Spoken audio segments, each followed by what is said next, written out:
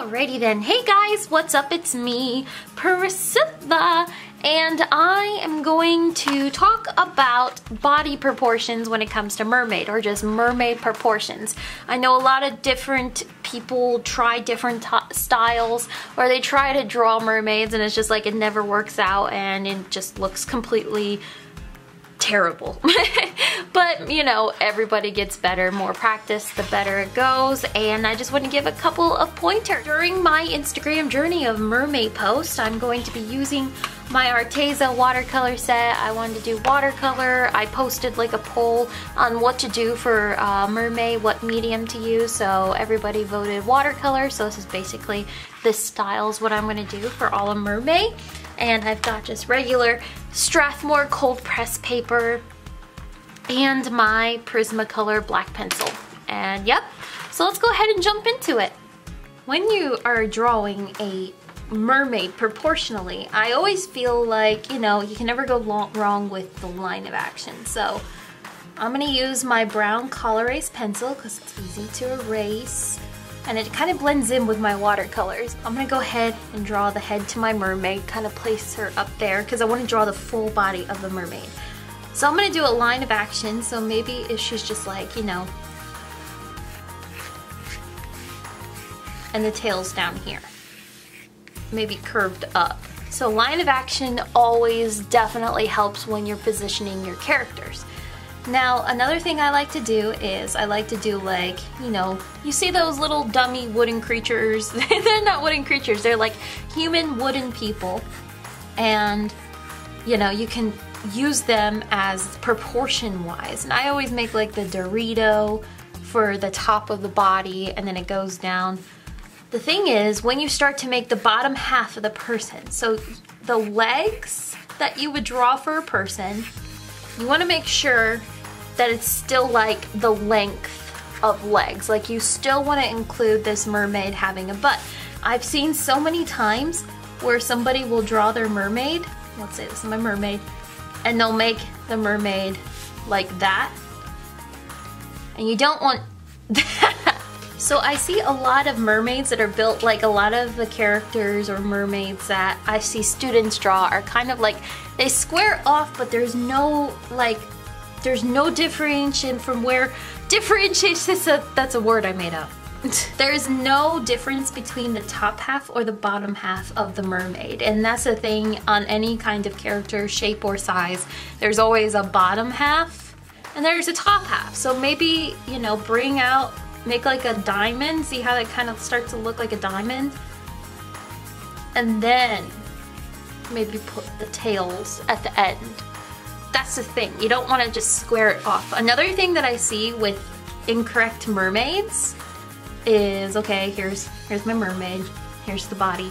Okay, this is what I see. Like they start to draw a tail and then they curve it up. That's another thing I can't stand. And then it's like that. It's like that's not mermaid. No, it's okay if you've drawn mermaids like that in the past. I know I have definitely drawn mermaids like that in the past. And there's also the, here's the head, here's the body, tail, like really short tail. You can never go wrong with like making a tail too long. So I can bring this tail all the way back here. Now, the thing is we have the Dorito, and then you want to keep this idea of a tear shape. So you have that tear shape. All right, so then I'm going to draw my other proportions. And see, most mermaids like, okay, I'm just going to have her like posing.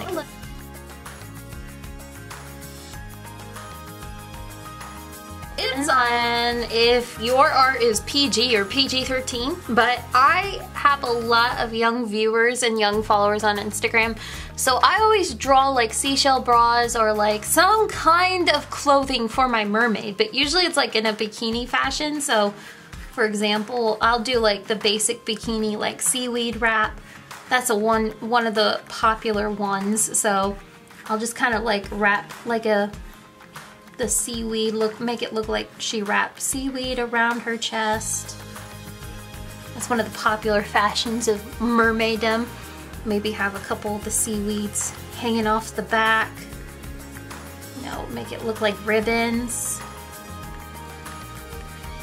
I know, you gotta be careful. Sometimes scrolling through the mermaid hashtag, I know a lot of artists draw like nude posing and stuff, and I'm just like, whoa, that's too much. Okay. Anyway, so here's like some seaweed hanging off in the back. Now the other thing with mermaids is how low their tails are or anything. Sometimes, you know, I just kind of like say like, okay, so this is possibly where her belly button is, all right?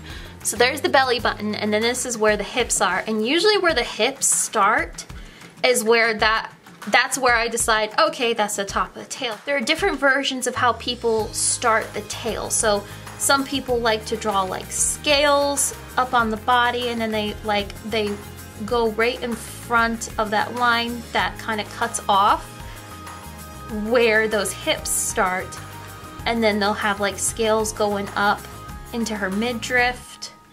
Or there's always the basic, you know, the Ariel, the Little Mermaid.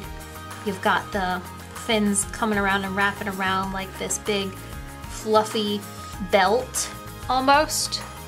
There's a lot of different versions of how people draw the actual start to the tail starting at the midriff. So I'm just gonna try to start with like the scale fashion. So I'm just gonna kind of bring it up. And sometimes I've even seen like one of my favorite artists, her name's like Gretel's, I don't even know how to pronounce her last name, but she is like, I think she's like a European artist, and she has the scales go all the way across her chest, and it's really a different, interesting kind of take on mermaids, which I have seen before in some depictions of mermaids, like in Peter Pan. I think that's how they were in the live action with Jeremy Sumter.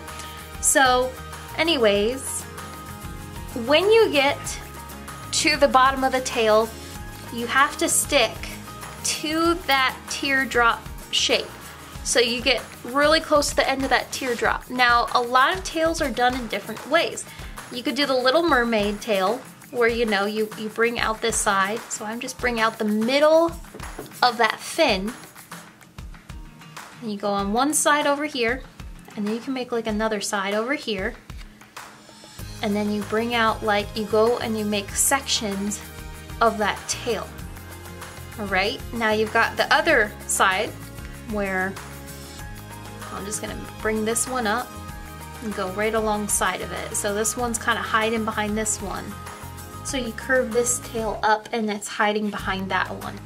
So it's kind of like, you know, occurrence, like she's kind of stabilizing herself, kind of like, oh, what's up? Like maybe there's something over here that surprised her. Alright, now that's a huge thing. Another thing is, when you're drawing mermaids under the sea, I'm going to use one of my decoy mermaids over here, you never want to draw a mermaid with their hair just kind of hanging off on back. Alright, they're under the sea. If you've ever seen yourself when you jump into a pool or an ocean, or if you see your friend, their hair is everywhere. There's no gravity, so the hair should be going crazy. So it's always smart to kind of lift the hair, unless it's like a different kind of hairstyle, alright, or a different kind of type of hair. But most mermaids have like super long hair, and it's just kind of like floating in the sea, and you never want to, like, you can never go wrong with throwing different strands in different directions. Like, okay, here's some right here, and here's some over here. The hair is just going crazy.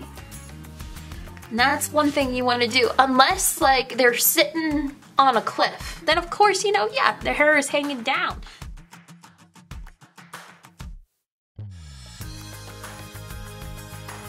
Mermaids is you never want to get caught up on a certain color scheme, alright? There are tons of different versions of mermaid with all kinds of color schemes.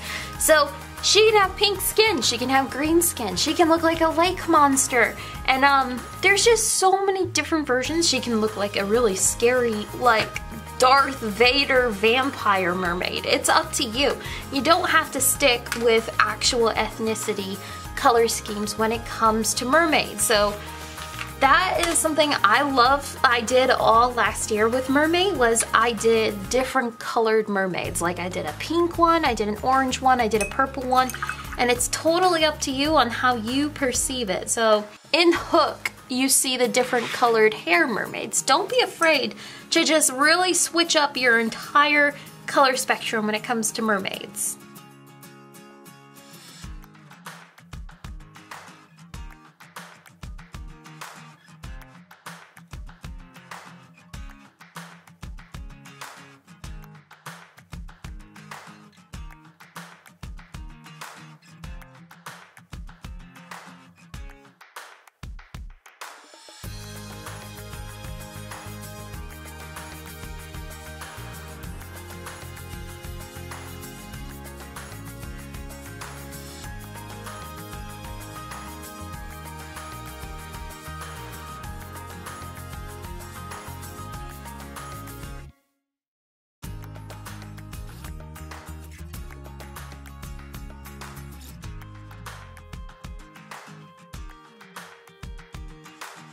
Another huge problem that I see with mermaids are tails in general.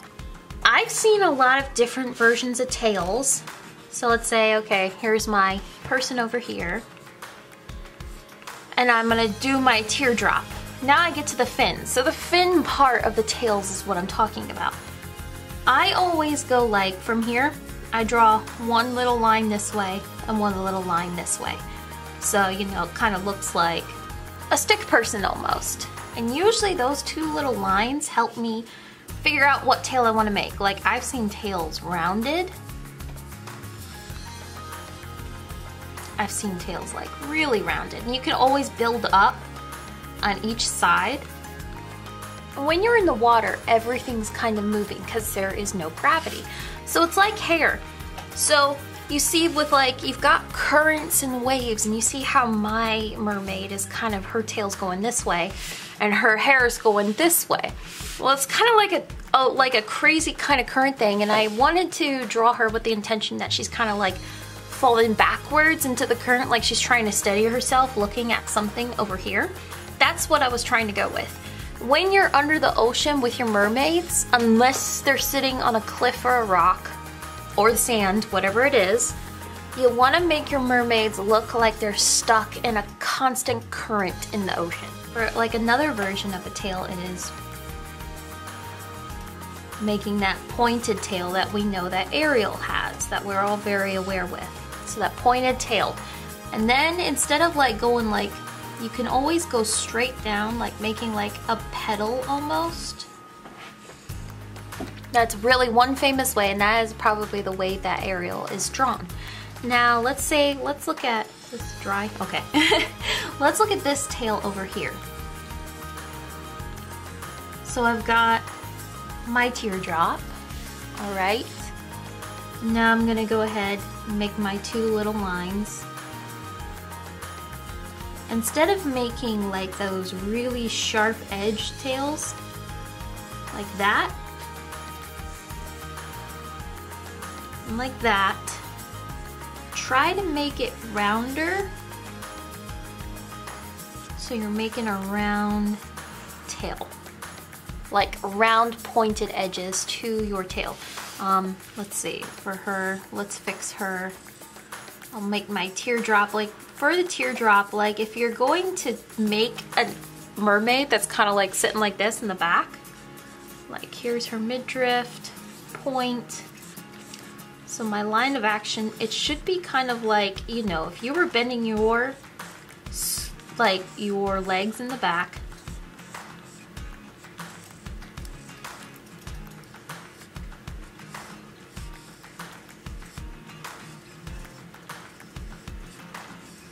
then you'd want your tail to kind of like flow behind you, like she's coming to an abrupt stop, like this, like, oh no, I stopped, like this, like she's coming to an abrupt stop, whatever. And so you want to keep that in mind. And then of course there are really fun different options. I've seen shark tails, like I said, I did the jellyfish tail.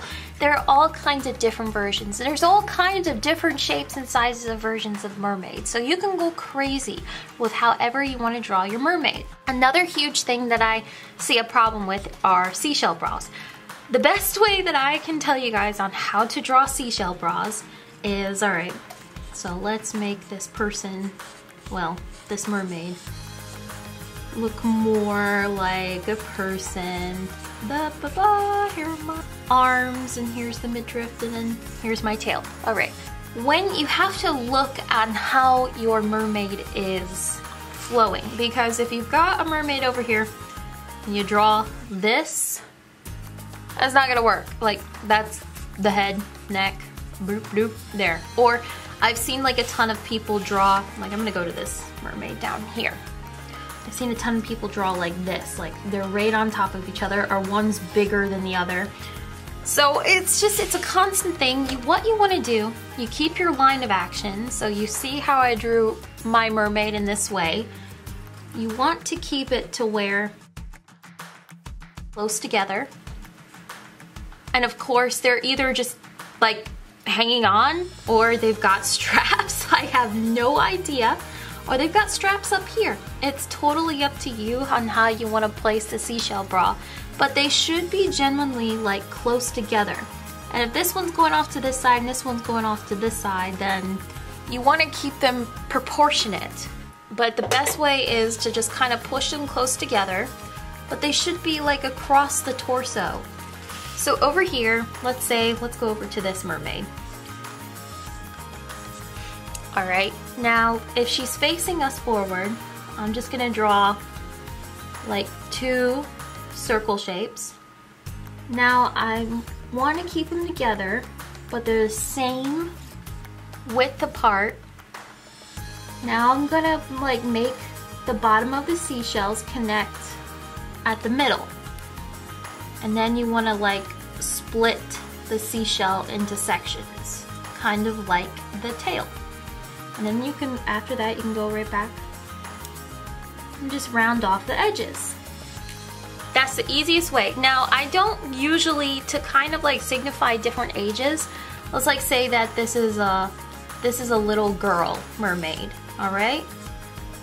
So that's when I would use like the seashell kelp bra, and you wanna just kind of like, I use like, you know, I make a V-neck on top, kind of cross off, so it looks like a crop top almost, and then I put in the different areas for like where I think the seashell, or I mean like the sea kelp is going over her chest.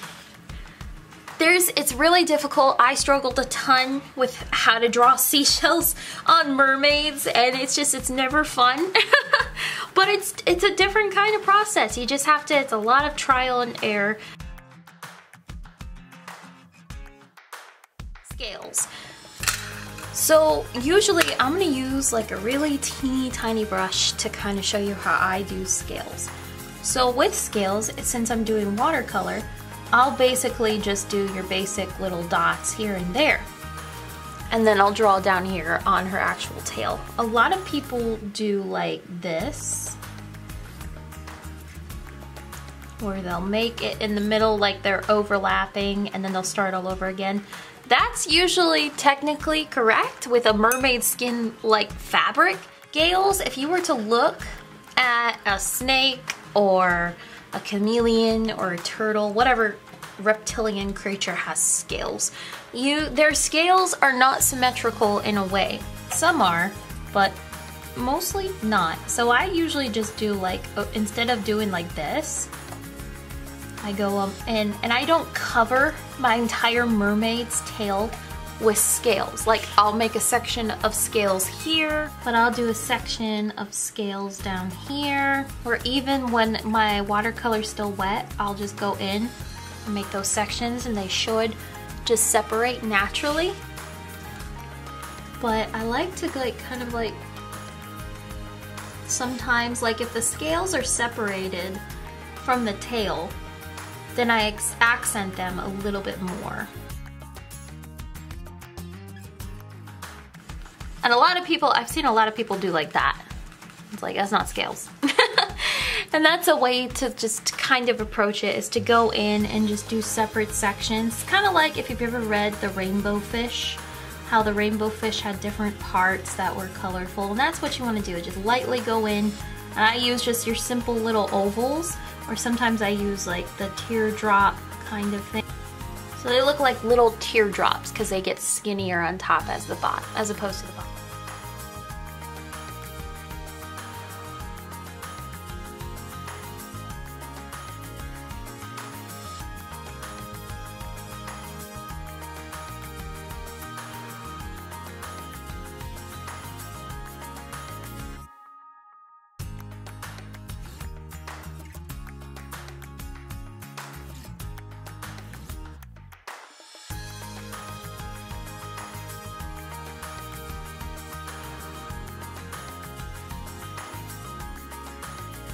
And there you guys go.